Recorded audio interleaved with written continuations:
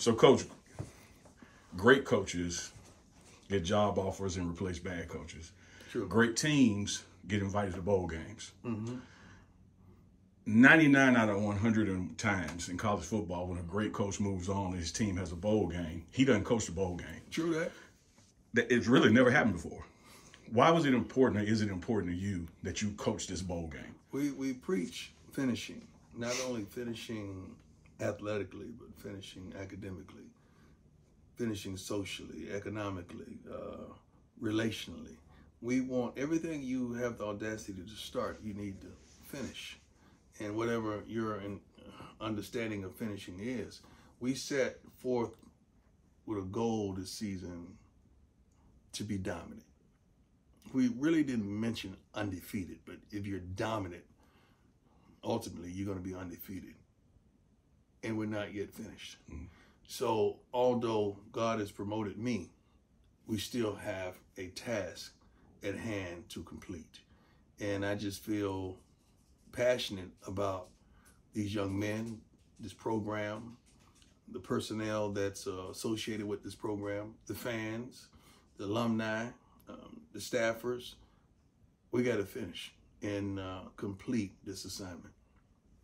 You know, you met with your team after the game. True that. And again, looking at other coaches who moved on, that doesn't happen a lot. Those are my kids, man. Those are my babies. These are my young men and women who made it possible for me to soar.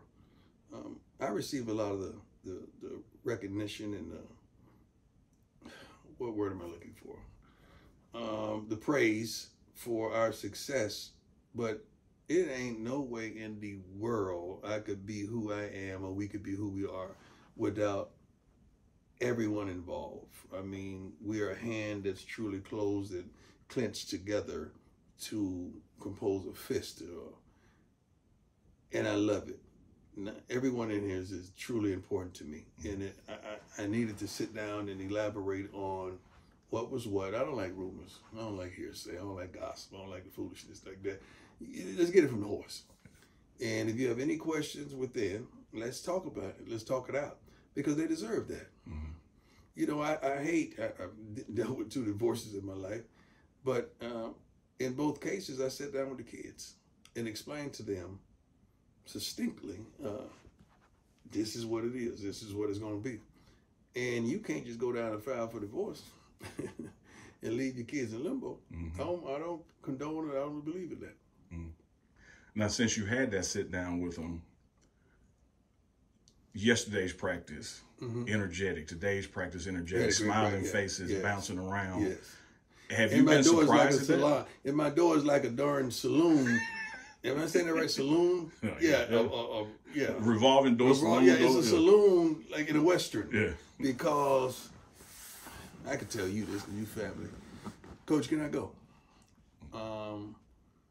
Even some of our walk-ons, because they know how much work is involved, and they know if they're doing their job, they will get promoted. We would give them a scholarship. It's funny, promotion. Tito got promoted, didn't he? Yeah.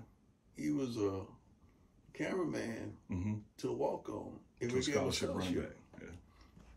But we don't like all promotions. We just like some of them. Yeah. Anyway, that was just a shot.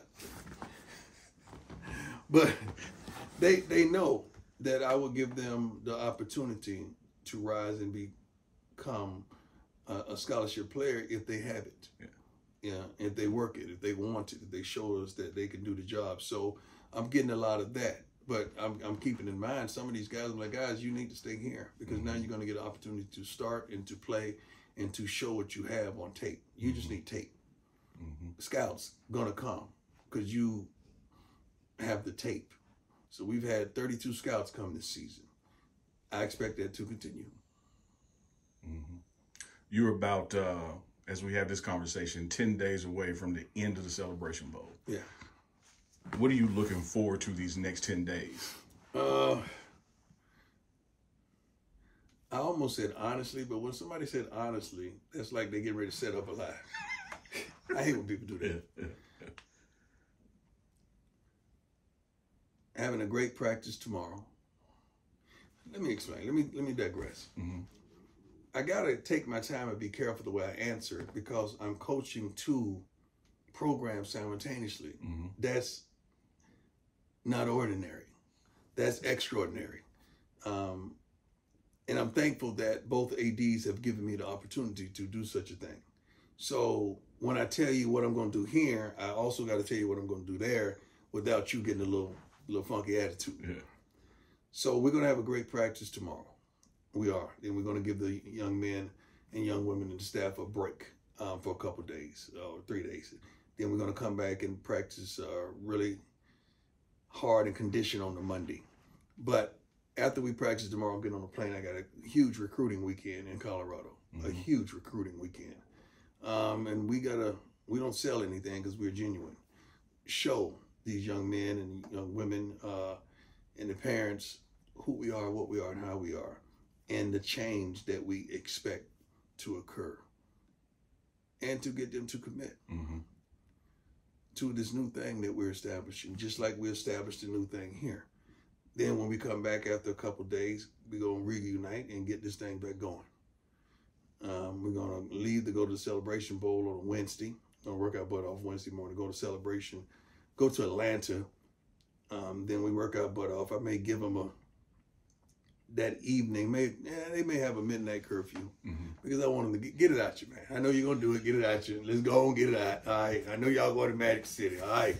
Okay. I'm going to have somebody in there to make sure it is what it is. Matter of fact, I know Magic. How about that? Okay. Atlanta's your town. Yeah, Atlanta used to be. Okay. Magic's still my dog. So, although I hadn't been there in about 37 years. Truth. That's truth. We're going to let them have a good time. Then we're going to get back to work on Thursday and hone in Friday and be dominant on Saturday. Then I'm going to get back on a plane and go and have the biggest recruiting weekend ever had in the history of Colorado.